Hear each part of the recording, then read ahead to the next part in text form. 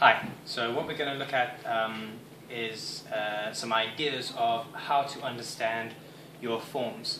So I've been doing a few videos on praying mantis, so I'll make reference to praying mantis forms.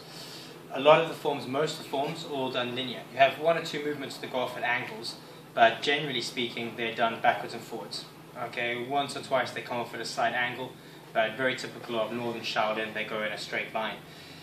What happens then is you see people trying to understand the applications, and they do the applications as they are in the form, in a straight line. And obviously you come across a lot of problems. Fighting isn't just done in a straight line. Okay? If you're not making use of angles, all you're doing is butting force onto force. For sure, some movements can be done in a straight line. Okay? But in a straight line you can go backwards, forwards, or backwards and forwards. Okay? There's 3 different fighting tactics just in a straight line, let alone with the hand techniques. So in our school, we make use of 8 different directions that we can step.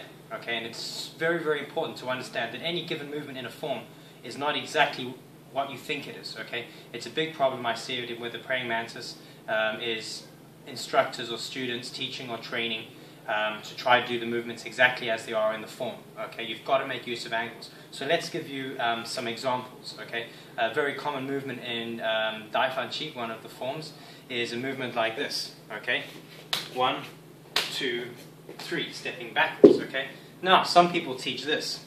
Okay, if I can use Damien.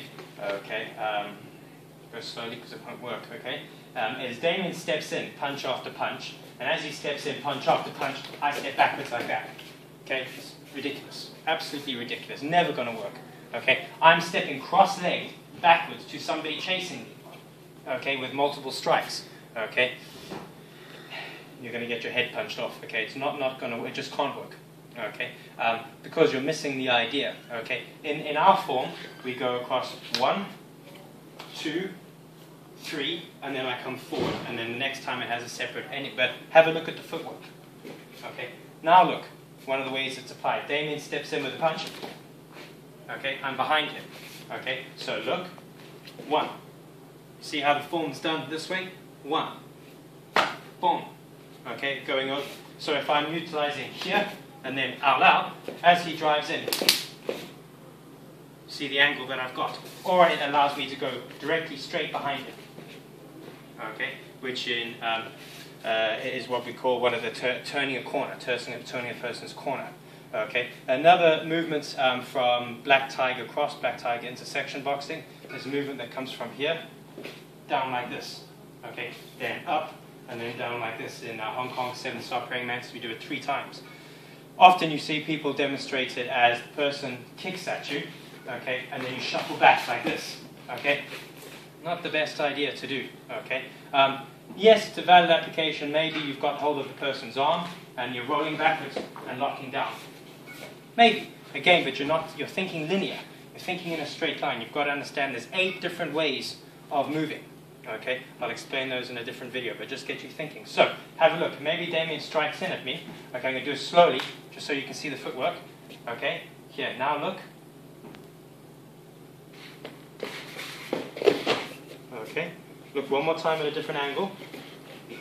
Okay, so as he drives in, boom, first move. Now look. Okay, here, trap the knee, shoulder, here, turn. Boom. Okay, same movement. Okay. Another very common movement is whipping fist. Okay, so chie again, you have where you jump forward, tiger wipes its face, whipping fist. Okay, and often you see people try to do this in a straight line. It can be done. Okay, but what happens when I change footwork? Okay, with this technique. So let's say, just for the ease of the camera, you drive in with your left hand. Okay, look at my footwork. 1, 2. Okay, so as he drives forward, 1, 2. Okay, if I'm standing this way out, 1, 2. Boom. Okay, so I turn. Okay, with the person. So not necessarily staying straight in front. So the person striking, trying to stay in front of the person. Okay, you've got to make use of angles. Praying mantis forms have enormous amounts of techniques, really, really good techniques. They have the potential to move all the way, but you see people trying to do techniques, everything staying in a straight line. Okay, mapo jong, everything in a straight line, not moving the legs. Okay, I've got to make use of angles. Okay, when Damien drives it, angle, angle. Okay, I must make use of angles. These are just two very basic angles. Okay, also footwork backwards and forwards. Okay, in a straight line, and then changing angles completely. Okay, you've got to understand these angles. So when you look at your forms, be aware the training is just in a straight line. Okay, you don't fight in a straight line. Okay, so I hope that gives some seeds for thought. I will do another video at another stage where maybe I will show the 8 methods of footwork. Okay, thank you.